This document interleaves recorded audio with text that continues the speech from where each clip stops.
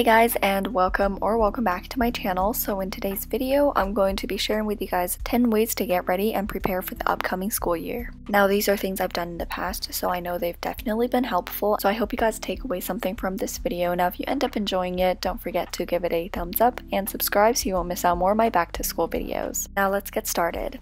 Now the first thing on my list is about setting goals. I think goals, both personal and academic, are so important as students. Setting measurable and achievable goals is a great way to see your own growth over the course of a school year. For this upcoming semester, I've set 3 personal and academic goals that I want to achieve. I think I will definitely be setting more specific monthly goals, but they will all go towards these goals at the end. As for my academic goals, I have number 1, stop procrastinating. I know this sounds very broad, but I have a gist of how I'm going to achieve this in my head. Number 2 is become more actively involved in all my classes. And number 3 is be consistent over the entire school year, whether that's being productive, studying, etc. And as for my personal goals, I want to be more tolerant and open, dedicate more time each week to de-stress, and go to bed before 11 p.m. every night.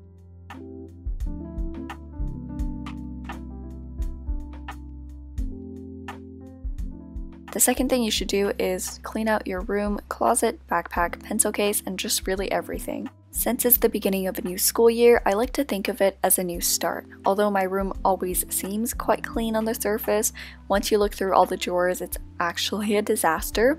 So I usually dedicate a certain day or couple days if I need it to go through every single part of my room and declutter it.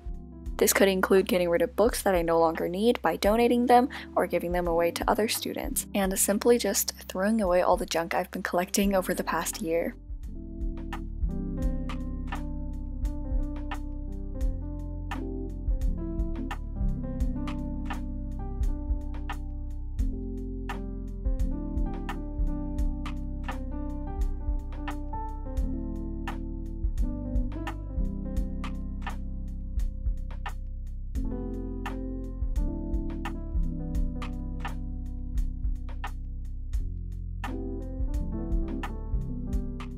The third thing I try to do is set up a productive workspace.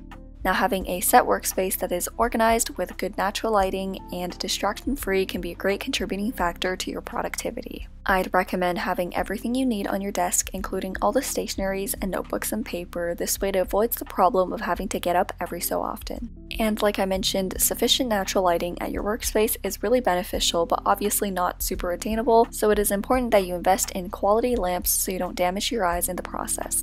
The lamp I've had it for about 3 years and it honestly works great for me, so I will definitely link it below if you guys are interested in checking it out.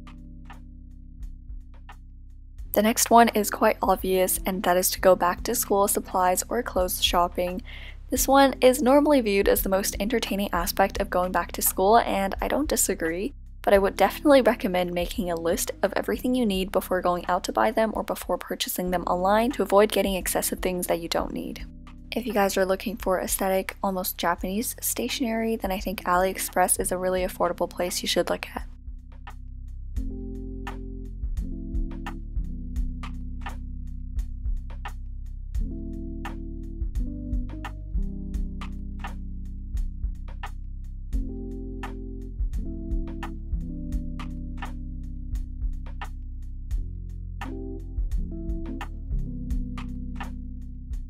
This next one is to organize your notes from the previous school year.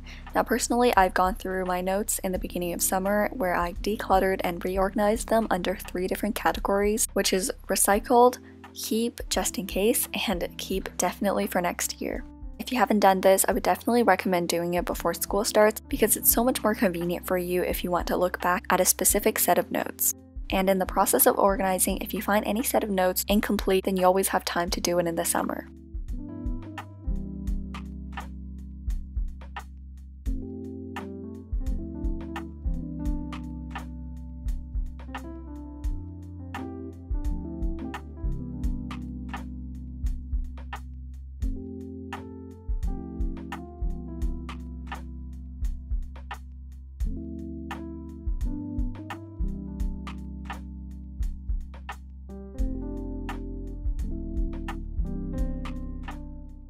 Number 6 is adapt a planning system that works for you. Now, planning is so important if you truly want to be productive in the upcoming school year.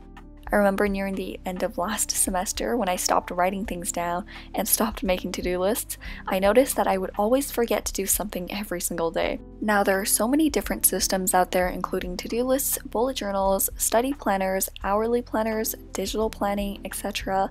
And I think it's important that you find the one that works for you, because if you continuously use one that doesn't necessarily work for you, it's equivalent to not planning at all. My personal favorites are just planning on my phone using the Notes app to make a very simple to-do list, writing down any to-do list, and the study planner from Ruby Granger.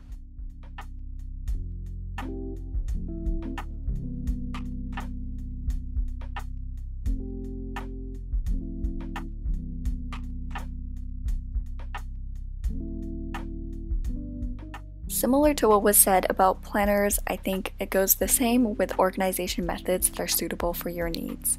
Now, there is no one system fits all kind of thing, at least as far as I know that only exists for clothing, so there is no such thing as binders better than folders or notebooks better than loose leaf paper. It's all really dependent on how you plan to use it and the purpose of it. For instance, if your class requires handing in notes or daily homework, then I obviously wouldn't want to use a notebook for that class. Similarly, if you need to take textbook notes every chapter, then having a dedicated notebook is probably useful. Honestly, I think it's more or less a trial and error, but hopefully I'll share a video about my systems very soon.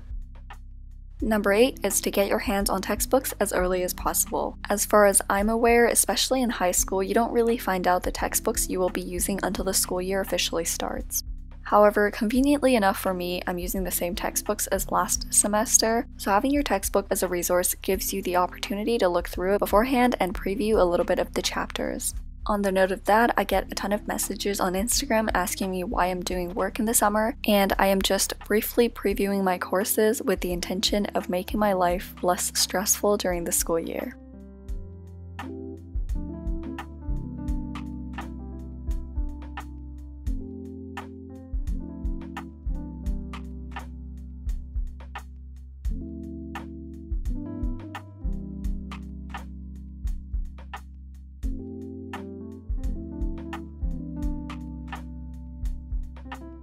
Number 9 is to fix your sleep schedule.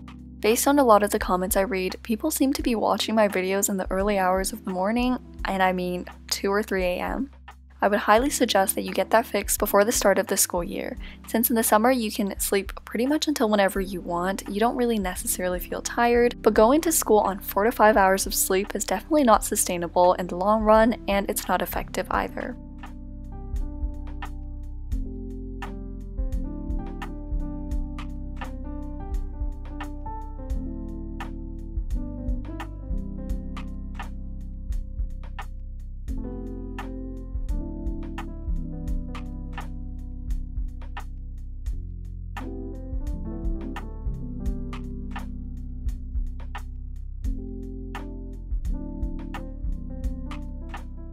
And on the note of fixing your sleep schedule, you should also attempt to figure out a sustainable routine for yourself.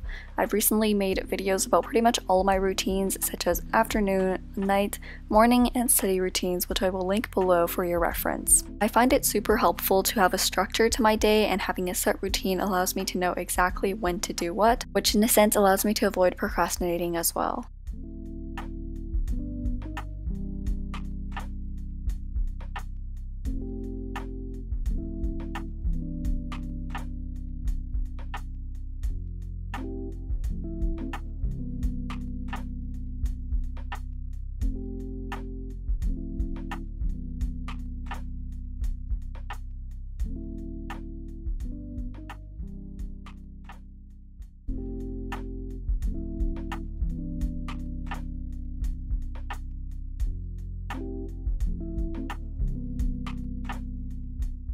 Lastly, I just wanted to pop in for a little reminder that you shouldn't get stressed in the process of getting ready for school, because you will have so many opportunities to be stressed during the school year. Instead, focus on spending some quality time with your family, go out with your friends, and have a fun time.